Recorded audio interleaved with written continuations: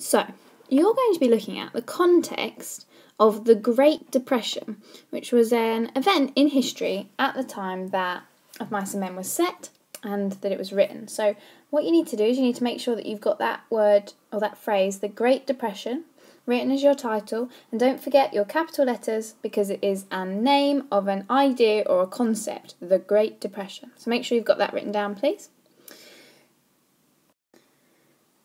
So, the Great Depression started in 1929 on October the 29th when the stock market in America crashed.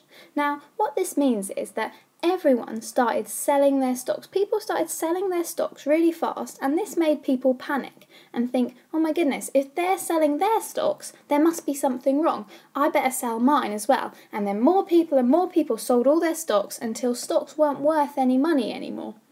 So that meant that oh dear, this meant that millions of people lost everything. They lost all of their savings instantly. Now, that's really key.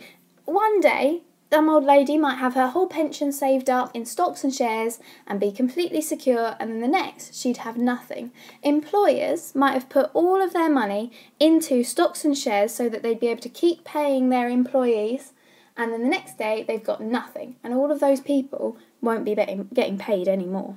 So it was pretty devastating for the whole country, almost overnight. So devastating, in fact, that unbelievably 25% of the workforce became unemployed. That's 1 in every 4 people had no job.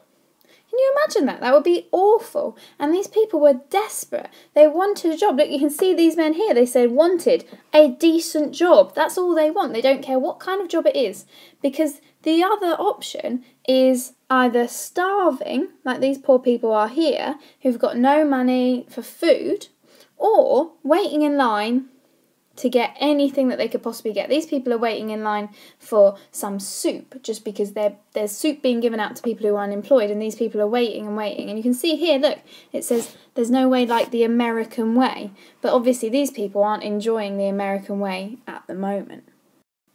So, because this was so awful, because they 1 in 4 people had lost their jobs, many people travelled and they had to leave their home to try and find work. They often lived in shanty towns called Hoovervilles, and this is an example here of a Hooverville. Now, they were houses made of cardboard and wood and metal, just waste, and built up, and you might have to keep your whole family in one of these tiny little huts just because you'd moved away from your home to try and find work.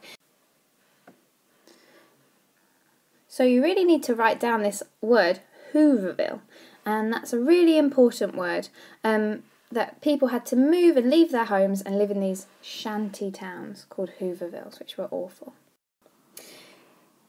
It also meant that there were vagrant workers. Now, these were people who were homeless, who would just move from place to place to try and get a job. And they were a really common sight at the time, especially in California. And there were men like George and Lenny, like these 2 men here, that would just move from place to place trying to find any work that they could. Now, obviously, the Great Depression didn't go on forever, and it did end, and ended in the 1940s. It ended gradually because as World War II happened in Europe, America got involved, and so it caused many jobs to be created. In the army, the navy, as well as armament factories and other things like building tanks and building things that people need to go to war. All of this needed people to work there, so that meant that there were loads of jobs suddenly. So that kind of helped America out of this situation. So make sure that you write down that the Great Depression ended in the 1940s, and the reason that it ended was that World War II came along and caused many jobs. So that's really all you need to know about the Great Depression. You can watch this video as many times as you need to. If you need to keep going back, that's absolutely great.